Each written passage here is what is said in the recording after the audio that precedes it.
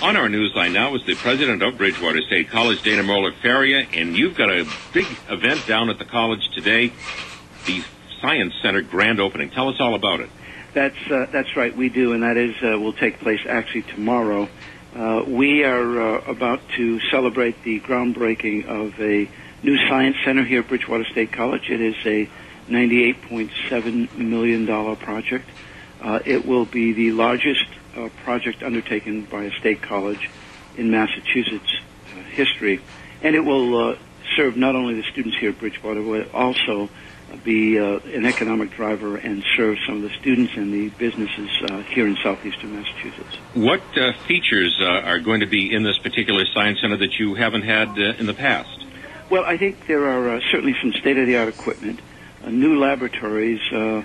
We constructed a science building in the 1960s for a campus of 800 students. We now have a campus that is close to 11,000 students.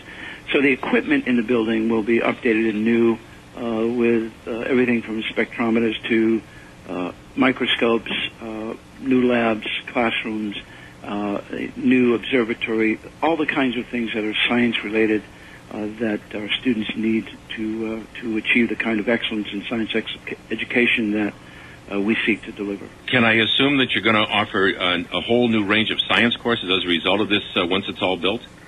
Well, I think we have been, for the last few years, expanding in our areas of science. Our science majors have been increasing. So we will look at new opportunities in science education and look, quite frankly, for some collaborations with the K-12 system, with other higher education institutions and businesses in the region. What businesses will you be approaching? Well, we'll be talking to, obviously, some of the high-tech companies, some of the companies that see the future of their development, either science or math-related.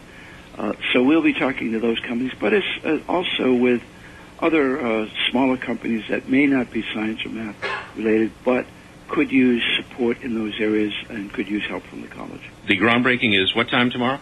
It will be at 1:45 tomorrow here at Bridgewater State College. And again, how long do you think it'll be before the building is totally constructed and ready to go into operation? The major portion of the building will open in the fall semester of 2011, and the actual full completion will be the fall of 2012. So we'll actually be in the building in the fall of 2011. And you must be very excited about all this. We are extremely excited.